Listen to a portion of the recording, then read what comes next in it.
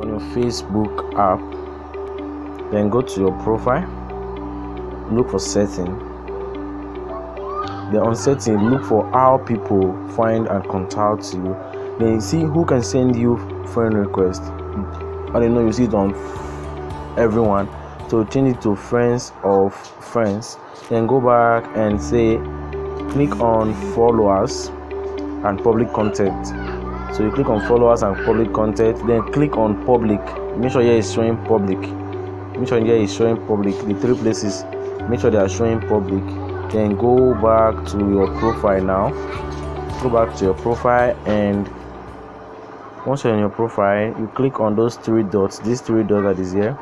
Click on these three dots, then view as. So now as you're viewing as, you see it's already showing following. So you're viewing as, other people will see your profile. So other people will see your profile as follow, no longer add friend. Please subscribe and share the video. Thank you.